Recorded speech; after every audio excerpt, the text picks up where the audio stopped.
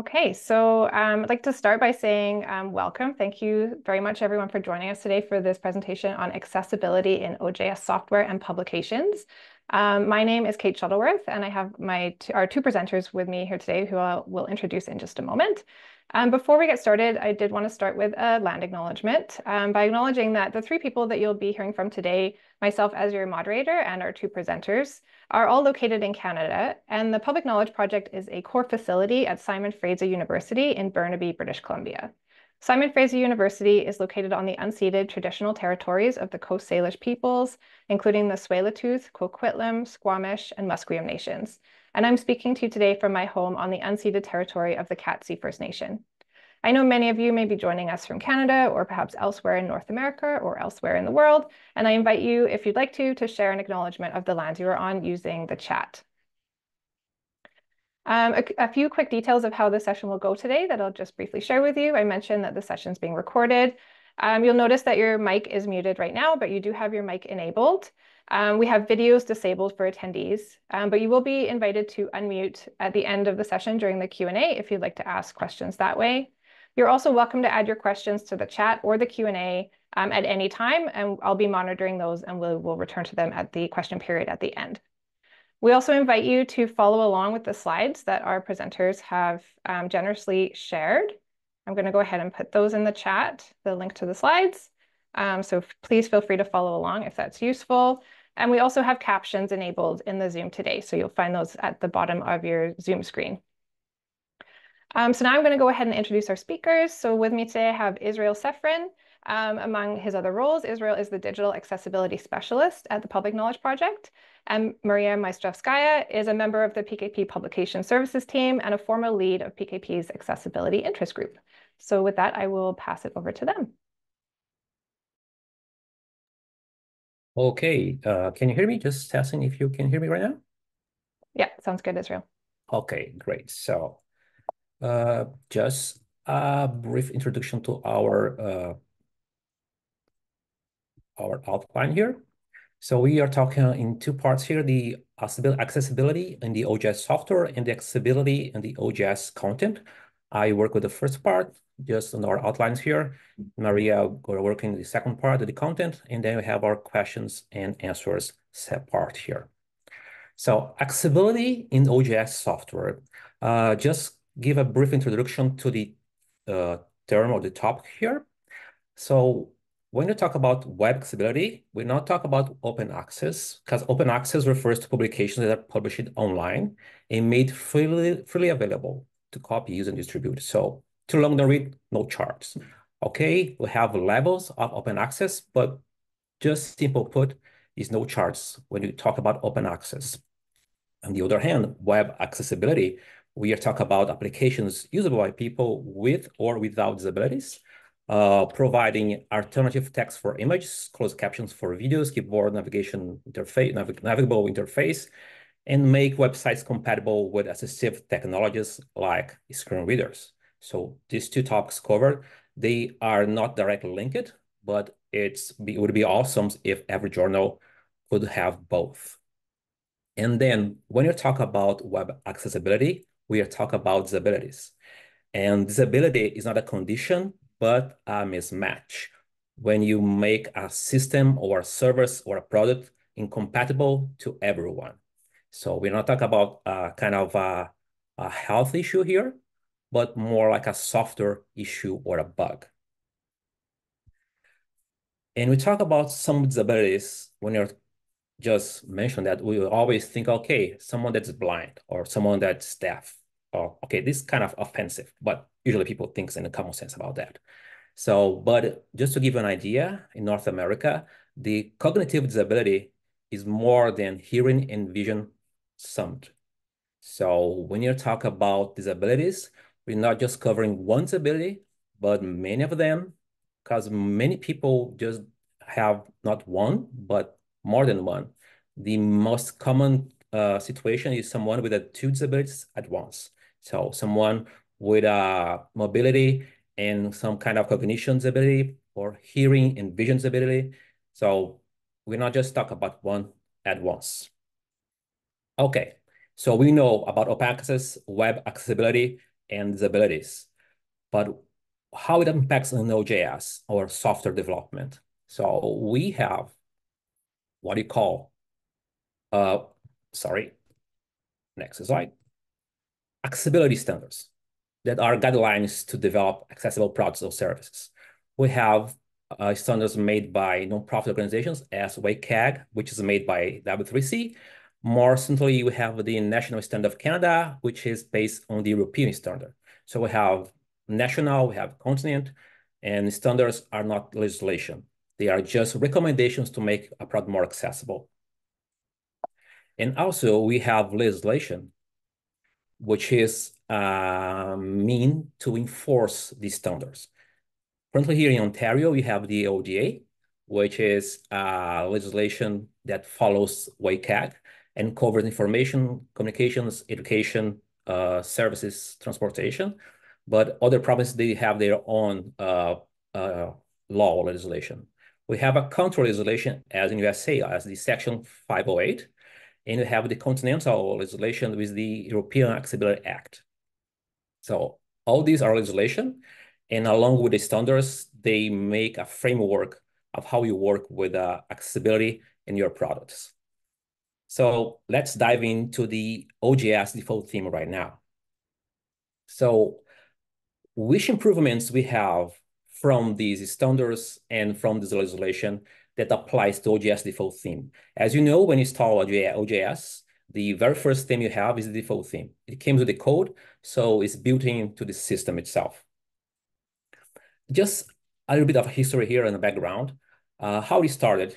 In PKP Sprint 2019 in Vancouver, Mariya Maistrovskaya, which is here with us, she brought the subject to the discussion in Sprint when you create an accessibility discussion group. And we have as an outcome to run an accessibility audit in the default theme of OJS, which happened in 2020. So these two events or milestones were completed, and now we have ongoing work happening here. So we have the accessibility statement, which is published, but it's still a work in progress. We started last year the submission wizard accessibility audit as well. So I'm doing with the Vika, which is our UX researcher and designer, and a discussion we have with the AODA, which is our lead development team here. And more recently, to be more specific, we released a version of our VPAT or ECI or ACR. For those who doesn't know, this is a document that usually North American universities or companies, they require from software. So any vendor, it provides a VPAT ACR to be approved to government or any other public institution to be able to provide this solution. So now the full team has it as well. Okay, now that's the history. That's how we are working with accessibility, with the legislation, with standards. Let me show you what are the improvements that we already have in the full theme. I just show a few of them. I'm not showing you all of them because we have a lot of them. Okay, so the first one we have, okay, sorry. Oh, my browser. We have a tab navigation in logical order. So if you go to the OJS demo on our sites here, you can navigate in a logical order. What does it mean? So the first element on the page that you focus on your tab key, will be the cookie alert on the bottom of the page. So visually, it is the last item, but logically, it is the first item on the page. So you go navigate and go back to the top, to the menu, to the interaction components on the very top section, and then you go ahead and go back to the down of the page. So this is the logical order, which is really important to someone that can see or cannot use a mouse in a page.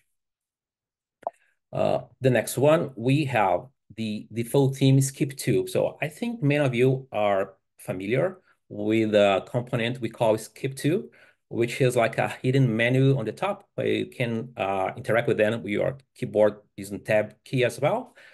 Usually the sites or any other platforms, they just provide you two links, the skip to content or skip to main navigation. But with OJS default theme now, we have these two already, and also any section of the homepage, like about journal, announcements, the current issue, and the footer. So someone that relies only on the keyboard navigation, not just screen reader, but keyboard, someone that doesn't use a mouse, can navigate through the interface much faster than going link by link. Non-visual headings to create a table of content structure. So this is more a hidden feature that doesn't affect people that doesn't use it, but it provides a great feature to people that relies on screen readers and tab navigation. So we have like a hidden headings in the page that creates a structure of a headings or a map of the page that can go quickly to every session as we do with skipping two, but it's more like it makes part of the page. So we can interact with an easier way, even though they show up visually, they still there in the code. So it's more tech stuff, but is a nice feature that we implemented in the default theme. And talk about headings. When you first have our OJS default theme, every page has like a title or the heading level 1 was the journal name. But when you go now to the landing page of the submission, publish it, now the first level of heading is the title of the page, title of the article. So we switched from the title of the article, the journal, and you go to the title of the article itself, which is more logical. It makes more sense to someone that's reading the document. So I'm reading the article, not the journal anymore. And we have now it's improvement that is really technical here. But let me explain to you what does it affect. We use the application accessibility for rich application language here. And in the past or the previous version, when you just hover with your screen reader or focus with screen reader the PDF button, it announces in the your speaker something like PDF button, so or XML button or HTML button. Now we join the title of the publication or the submission, publish it with the format and the element. So for example, if you have experience with the screen reader, you can test it in the OJS demo as well. So they will say the title like scholarly associations and economic viability with a PDF button, title, XML button. So when someone is navigating your page using screen reader, they will be reminded that we are on that article and which format of file will be downloading or opening when interacting with that. These are just quick examples of improvements. We have many others. I don't want to take too long on them because my main focus here is to show you two next things. The first one is what is our current accessibility audit process here? So how we are working, how we are doing our audit process internally right now. The first one in 2020, we hired an external vendor. Now we have more internal work, which involves my consulting with the Vika and AODA too. So we have a first moment, a manual accessibility checking. We do using our keyboard or using screen readers. Now just tip, if you use a Mac, and don't do that, but if you use a Mac and hit Command and F5, you'll be turning on the voiceover screen reader in your Mac. If you turn it off, Command F5 again. So if you're gonna test, go ahead, because it will start to announce everything to your screen. But you have the options as JAWS, NVDA, narrator in Windows, and Linux Orca, which is not that mature. Along with the manual checking, you can have browser plugins as Wave, Headings Map, the Accessibility Insights for the Web, and SilkTide. All of them, they run on your browser. Some of them run only in Windows as the Accessibility Insights for the Web, or they run till last year. I hope they're still running.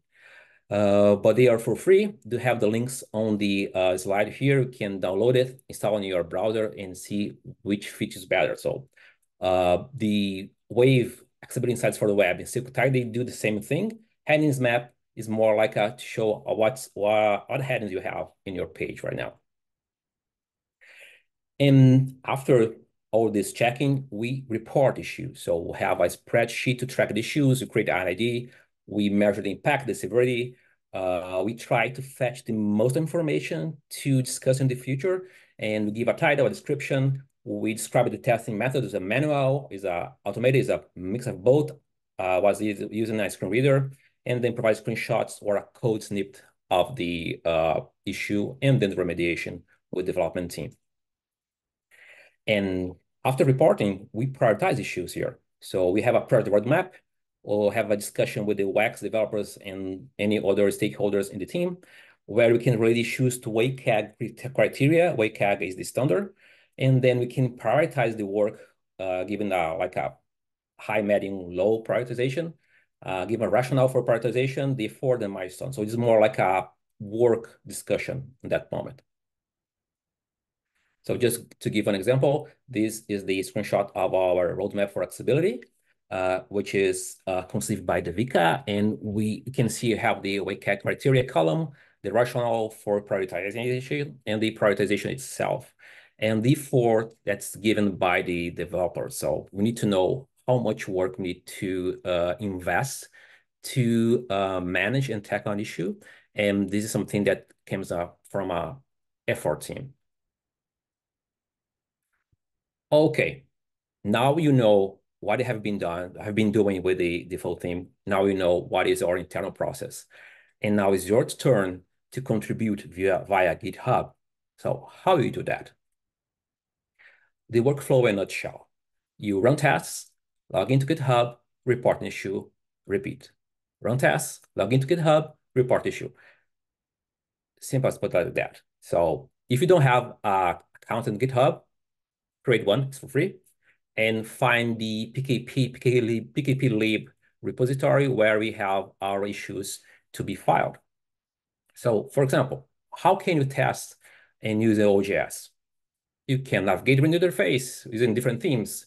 You can navigate using keyboard only, navigate using a mobile device, or even can run automated tests using the plugins I just showed you in the past slides. So, but what can I do? So navigate, so, I don't have any idea how can I contribute, make a test. I'm not a developer. So even though you're not a developer, you can complete a task like open a PDF or a HTML guide, right? Or can you complete a task using a keyboard? Like, can you register yourself in your journal? Can you try using screen reader like VoiceOver or NVDA? Does it make sense what is being announced by them while you're typing? Or are the instructions clear to achieve a task? Can you achieve a task only reading the instructions? So just create a single task, make the task, take notes, and then now you can browse the accessibility issues in the repository to see if anyone else has already filed an issue or make a comment on an issue you have filed, for example. So even though there is an issue filed with something that you find as a bug, you can add comments, you can add screenshots, or can add a remediation you find for your journal, for example. In here, I'm not talking about just the default theme, even though you are using the OJS, the interface, dashboard interface, you can make tests as well. We are doing that right now.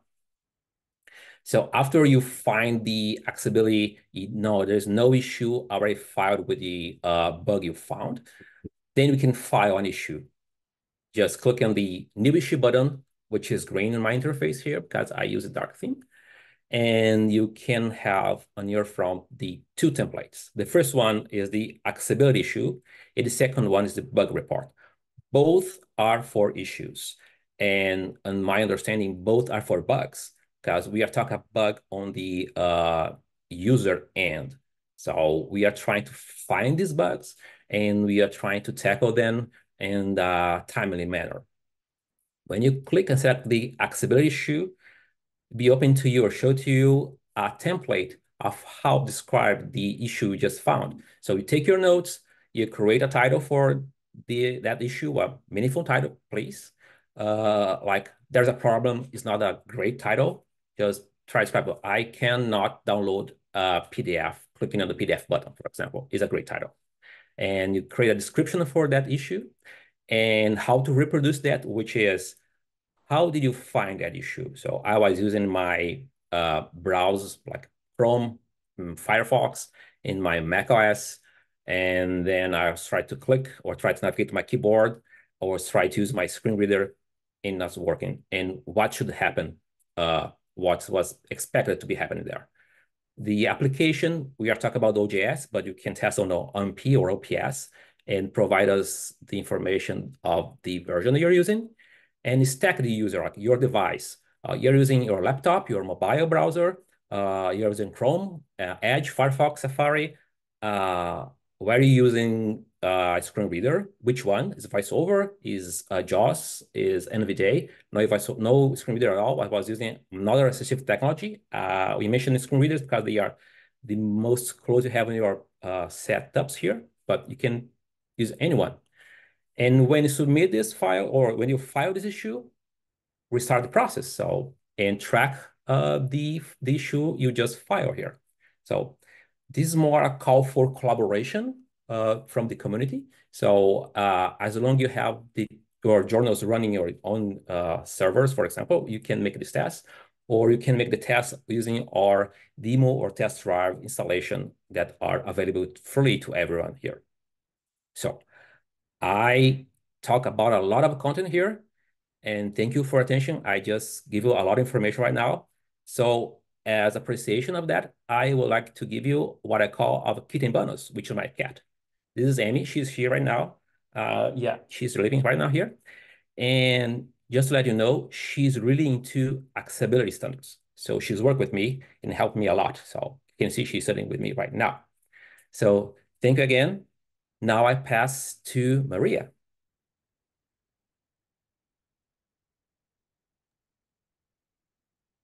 I stop here. We're going to have this little awkward pause to switch over the slides. Just give me one moment.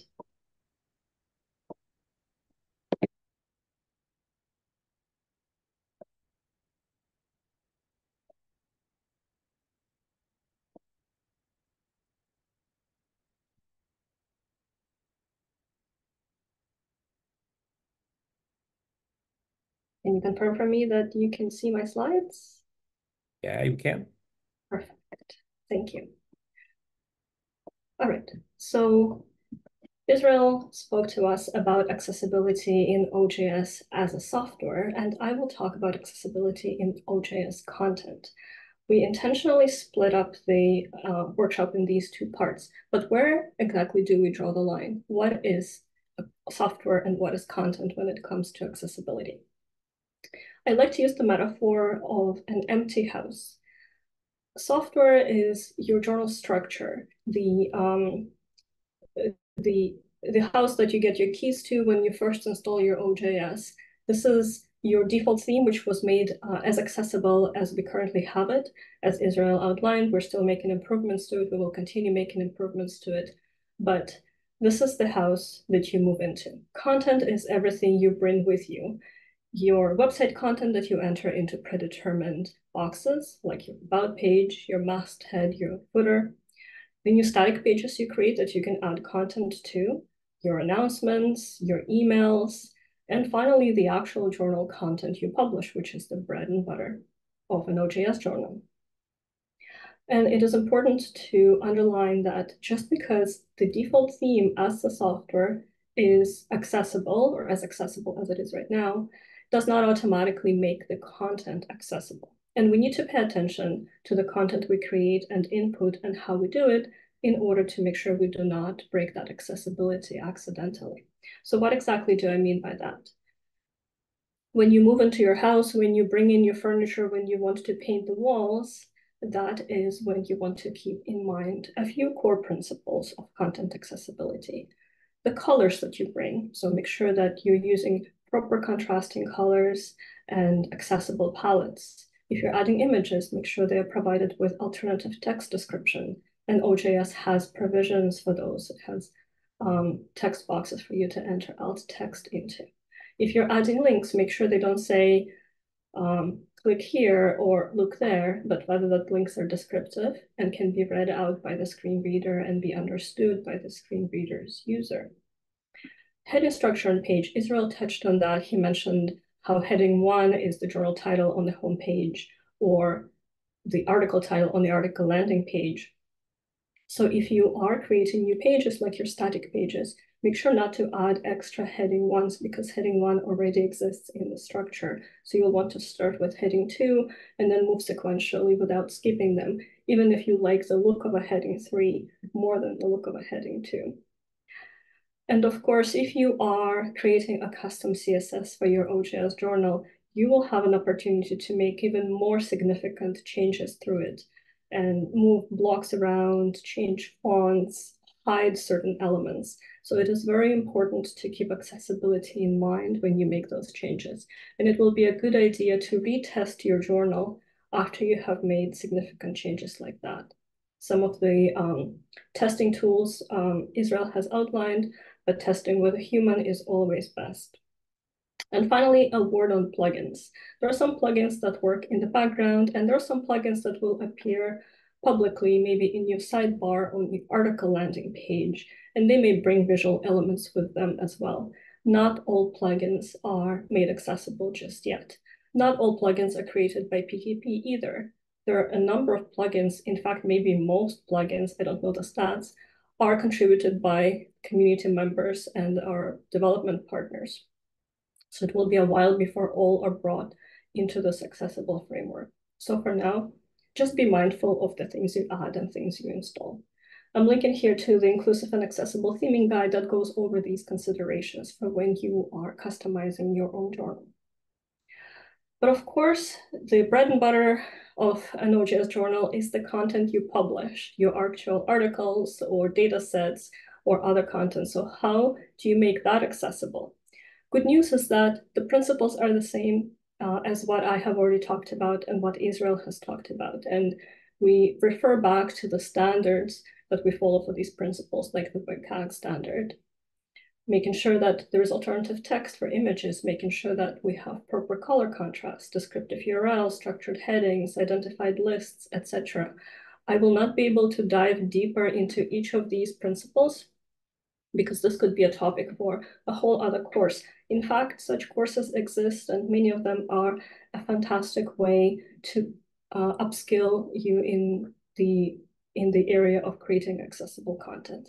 So I'm linking here to our Creating Accessible Content guide for authors and editors that outlines these principles and also links out to the dedicated courses and resources that you can follow if you would like to learn about each of these topics. But I would like to give an example of a piece of content that is easy to create in an inaccessible way if you're not mindful of some of the principles of accessibility. And it's also something that will be much more difficult to correct later if you receive it as part of your manuscript submission. And I'm talking about content visualizations like graphs and charts. So here's an example of a graph. I'm going to give you a moment to think about what is wrong with this graph. You don't have to put anything in the chat unless you want to, you're welcome to, but just take a moment to think about it.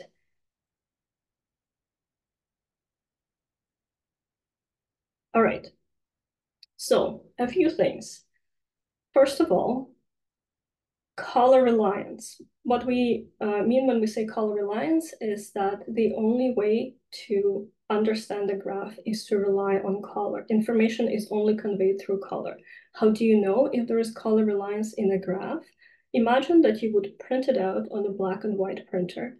Would it still be readable? In this case, obviously not, because then I will lose my reference point. I will lose my reference of what is as a kid or as an adult in this case. So that's one strike against the graph. The second strike is the use of the colors. So even if I'm looking at it as a person with a particular kind of color blindness, maybe I do not have a full visual disability, I'm still able to see the graph, but I have color blindness that prevents me from distinguishing between these two colors. Once again, it means that the information loses meaning. And finally, if I were a user of a screen reader, this graph would also not be very meaningful to me because all information is just embedded inside an image. So how can we make this graph better? Here is an attempt. Here are a few things we did. First of all, we eliminated color reliance by adding data labels to the bars. So now I know the difference between 90% and 86% because I have these numbers right there on the graph. I have also switched to an accessible color palette, and I've added texture or pattern to one of the bars, which means that if I were to print it out on a black and white paper, black and white printer, then the difference between the two would still be obvious. However, for a user of a screen reader, this graph is still not very helpful. So what can we do then? We talked previously about adding alternative text to images. When it comes to more complex graphs or more complex pieces of information, alternative text may not be enough. This is where we would want to provide a long form description and essentially break down the graph and information contained in the graph into text. You would want to have this long form description next to the graph in your article or available by clicking on a link, and that will take you to the long form description elsewhere. In that case, in your alt text, you would want to enter the name of the graph and a reference to that long form description. You do not want to duplicate the description from the long form portion to the alt text because then the screen reader will end up reading them twice. So this is just an example of something that we encounter a lot in academic and research publishing, and a graph created in an inaccessible way is much harder to fix down the road after the article has already been submitted or has already been accepted. If it goes into layout editing, production, and suddenly you're like, oh, wait, I need to make this graph accessible. Well, this will make it progressively more difficult down the road if it wasn't created accessible to start with. And of course, the question of accessibility of our published content is always linked with the formats in which we publish. So that is what I want to talk about next. We are very tied to PDF. PDF is the most common format in scholarly publishing, and that speaks to the legacy we have inherited from print publications. But these days, really, there is no reason to hold on to it so tightly, even though it is very easy to produce. I understand it's really easy to lay out your document in, say, Microsoft Word and then just convert it to PDF and be done. Unfortunately, PDFs are known for not being great for accessibility, even if the source document for the PDF was made accessible. There are lots of resources out there. You can read on how to make a PDF accessible. It is not an easy, straightforward process. So instead of investing time and resources into that, why not consider alternative formats, such as, for example, HTML. It is more flexible than PDF, can be made more accessible through tagging and structure. It is also better for full text searching and indexing. And the barrier for entry into creating HTMLs is not all that high. It is possible to learn how to create accessible HTMLs pretty easily. One thing though, if you remember one thing from my presentation today is please do not create HTMLs by saving your Word documents as an HTML. It may look fine on the surface, but on the back end, in its underbelly, Microsoft Word adds a lot of its own formatting into that document, which isn't good for screen readers, nor is it good for you if you ever have to go back and correct something and find your place in that document. It creates a very messy HTML. So in that guide I referenced earlier, creating accessible content for authors and editors, we'll link out to a few resources on how to create simple HTML documents without the use of Word. And then, of course, there is XML, which is a very flexible format. It allows for semantic tagging in addition to structural tagging. And it is also beneficial for some databases for indexing. It's required by PubMed Central, for example, but it does require XML expertise to create. And many journals that publish in XML outsource their typesetting to professional typesetters. Then there is also EPUB, which has all the same flexibility as HTML because it is an HTML-based standard. It can be created with a fluid layout design that will adjust to different screen sizes, and it even comes with its own accessibility recommendations. And I just wanted to clarify, like, these are the most common ones, but OJS doesn't really limit you in the kind of format you can upload. You can upload anything to OJS, right? I know journals that publish podcasts and videos. Just remember that whichever format you upload, consider the accessibility implications. For videos and audio, for example, you will want to accompany them with closed captions or audio descriptions. All right, so logical question here is, if HTML is so much better than PDF for publishing, then why doesn't OJS do HTML by default? Well, I have some good news for you. There are plans in the works to add a document-centric workflow to OJS, where an HTML editor would be available in the production section of OJS, and it will allow editing the article text right there, and then combine it with the metadata that's already entered into the system during the submission process. And then that combined content, metadata, and the document itself can be used to create PDF or to create XML from it. This plan is in the early stages. I don't have a timeline for you just yet, but stay tuned, and I'm very excited about something like this coming down the pipelines for OJS. All right, so we've talked about formats. We talk about what needs to be done to make a document accessible. Now, the question is, who should be the one doing that? Should it be done by the author? Should the author provide the document that's already accessible when it's submitted as a manuscript? Or should content accessibility be the responsibility of the editorial team? Well, there isn't a single correct answer to this question because it's a complex question. But I think the ideal scenario lies somewhere in the middle. Consider that as content creators, authors are better positioned to provide certain content accessible from the get-go, like that graph that I showed that was created with color reliance, or alternative text for figures, long-form text description for images, accessible tables or designated headings in the order in which the author prefers them to appear. At the same time, providing authors with this long list of formatting requirements and essentially making them become accessibility experts may not always be realistic and may create undue barriers to submission. And then that submission still may have to go through remediation and review by editors.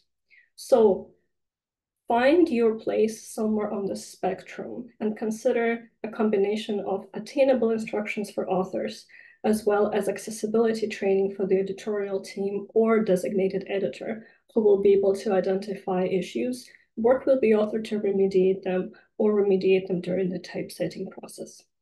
I'm linking here a couple examples of accessibility guidelines for authors to give you some ideas.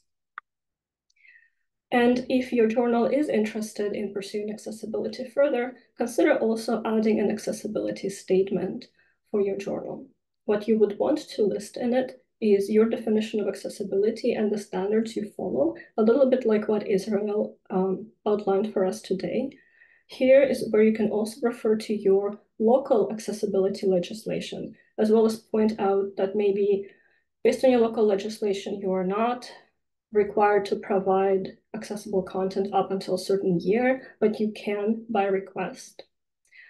You can refer to the state of accessibility in OJS as a platform by linking out to the OJS accessibility statement for the default theme or the VPAT, which Israel mentioned.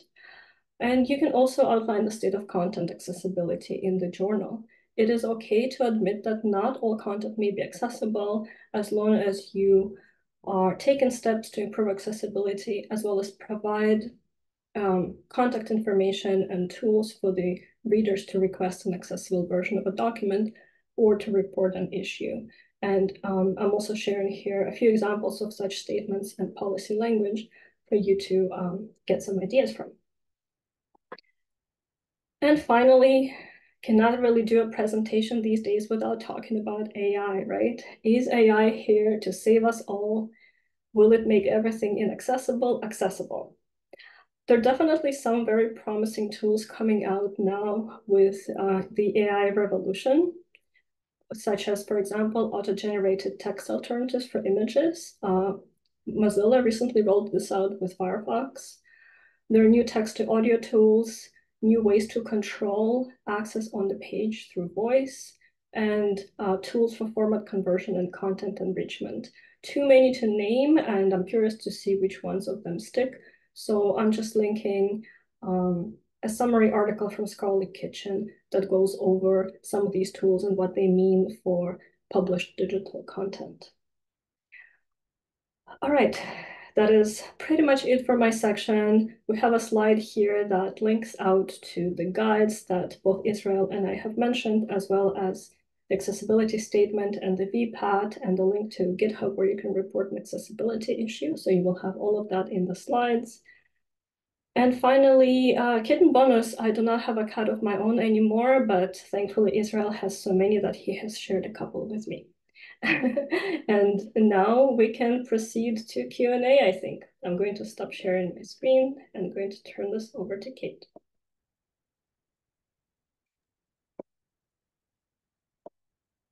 Wonderful. Thank you both so much for that great presentation. We have some gratitude for you both for your for showing us your kittens. So thank you for that. We do have one question in the chat, which I'll read out, and I will just take a moment to invite folks. Now is the time if you'd like to share a question, either in the chat or the Q&A, and we'll start there, and then in just a moment, I'll invite folks to unmute if you'd like to share a question that way. I also will say I have been trying to keep up with sharing the links that our presenters were sharing throughout the presentation today in the chat, but I realize it's quite a quantity of links and just of information in general today. So we will be circulating the slides as well as the recording. So if you didn't have a chance to grab all those links and you're interested in some, then rest assured you'll have the slides as well. Okay, so the question is about keywords, and we have a follow-up just to get a little bit more information. So I might ask this individual to, if you'd like to unmute and share a little bit more, so we can understand the issue that you're facing and the connection to accessibility in particular. But Israel, this question is for you. So the person says, I have been facing several issues when trying to fill in the keywords in the metadata. Can you suggest ways to report or resolve this problem? And then we asked for a little bit more information, and they said the keywords do not save. Instead, a message appears explaining what a keyword is. Then I need to refresh the journal page to try entering the keywords again. This process takes a long time, but it should be quite simple. So Jonas has suggested perhaps posting this in the forum, but I'll just open it up, Israel, in case you have anything to add there.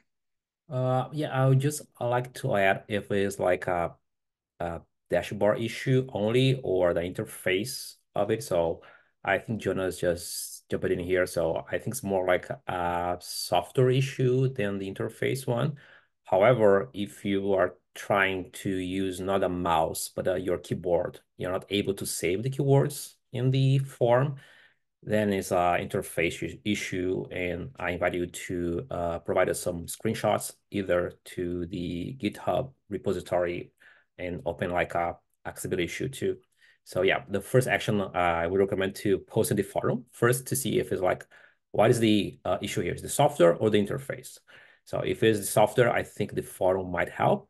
But if persists as the interface issue that you cannot save, even clicking using your keyboard or tabbing to navigate the elements here, then the interface one, please provide us further information using our template of accessibility issue, please.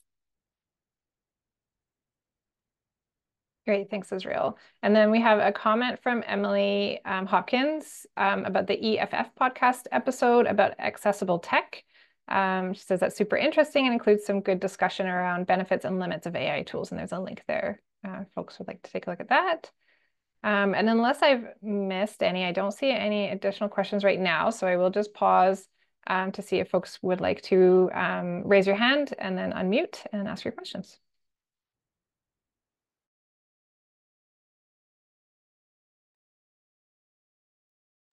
Okay, and we do have another question in the chat from Jules. Does PKP have any plans to create more accessible themes beyond the default?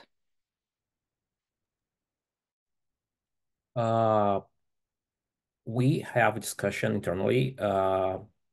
This is a question more to Devika. I think she's not here right now, but we are working on the next version of a default theme. We are in the stage of discussion about that, and the accessibility by default, it's one of the core requirements to make it more accessible from the beginning.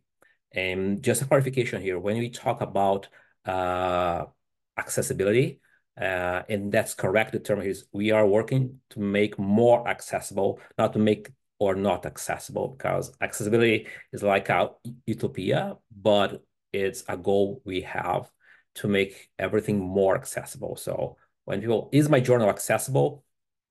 Maybe, maybe not. It's more accessible, less accessible. So we are trying to improve the themes to make them more accessible. So yes, we do have plans to make a newest version more accessible and from the beginning, and to allow people to create child themes from this one too. So please be tuned that the default theme is still under work. So we are always improving the accessibility in the default theme to the current version. That's great. Thanks, Israel. And any other questions from our audience here?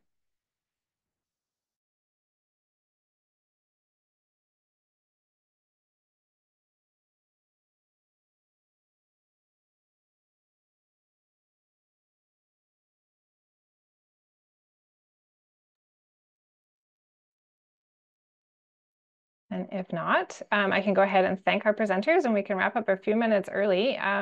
Thank you, Israel and Mariya. That was a very enlightening and useful presentation. I hope folks enjoyed attending today. Thank you so much to all our attendees for taking the time with us. I'll also just say a quick thank you to Aruj Nizami for her work in planning this. She's not here right now, but she did a great deal of work in the outset of getting this organized. And I hope everyone has an enjoyable rest of your day.